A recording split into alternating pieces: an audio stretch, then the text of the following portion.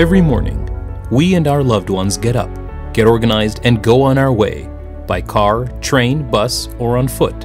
Transportation systems are part of our day-to-day life and constitute a critical infrastructure at the national level.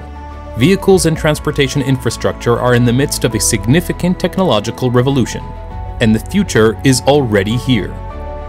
Cars and trains are computer networks on wheels, most of which already incorporate autonomous driving capabilities at different levels. They generate a huge stream of data and information, communicate with each other, with the traffic lights and signals around them, with road sensors, and with urban and national control centers. But these critical infrastructures are in danger when hostile countries, terrorists, criminals, or thugs try to harm them and disrupt our daily routine. Securing our transportation systems is one of our greatest challenges. For this purpose, the Israeli Cyber Center for Intelligent Transportation Systems, CyiTs, known as CyiTs, was established to lead the research and protection from cyber threats.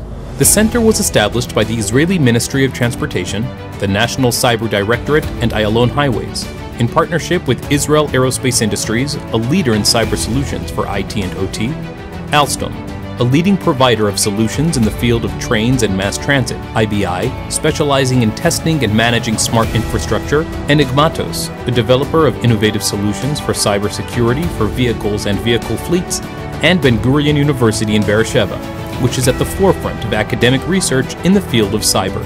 CyiTs, currently being set up in Beersheba, will simulate a future transportation space that combines the activities of a variety of means of transportation and infrastructure to test their resistance to cyber attacks and remote takeover attempts, continuous communication, and monitoring of future threats.